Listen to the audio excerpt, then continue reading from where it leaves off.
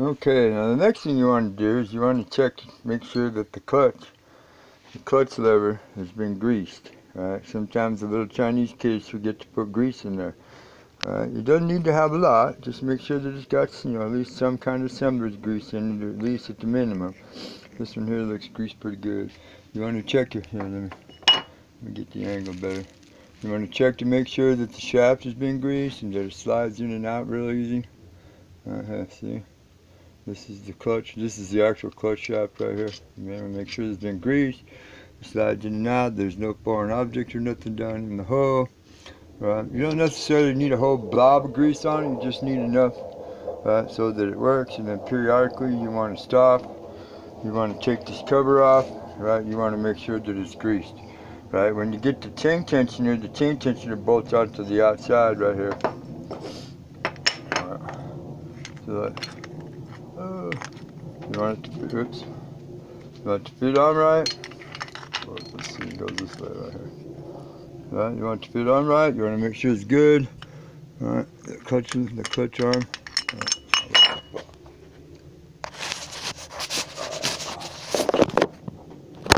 Oops. Alright, doing good with this video.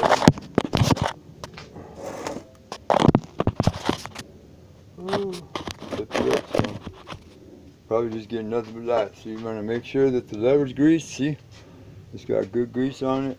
Alright. If not, I recommend some kind of a good lithium-based multi-purpose grease. Alright. Make sure that it slides in right and that it works good. Alright. And then you want to have it lined up right when you drop it on. So just like that. See? And then when the two screws are in it, right, you see how it raises up? The two screws are in it, there's enough pressure for it to actuate the clutch.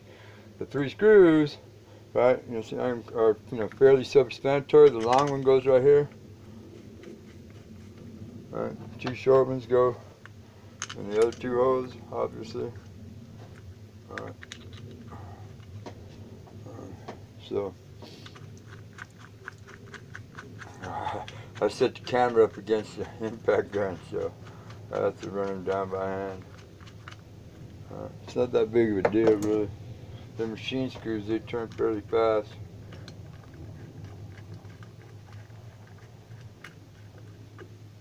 Looks like Connie's here, one of my bosses. Seems like sometimes there's too many chiefs and not enough Indians, huh? There we go.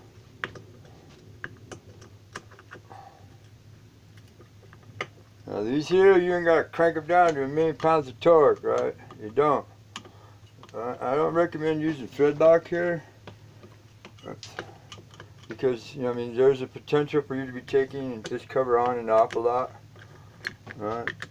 So, I don't recommend thread lock because you're just wasting your time and your energy and especially your money and your thread lock that could be used on something, a little better.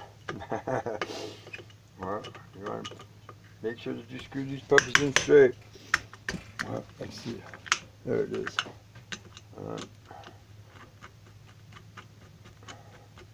So screw them down to their snug.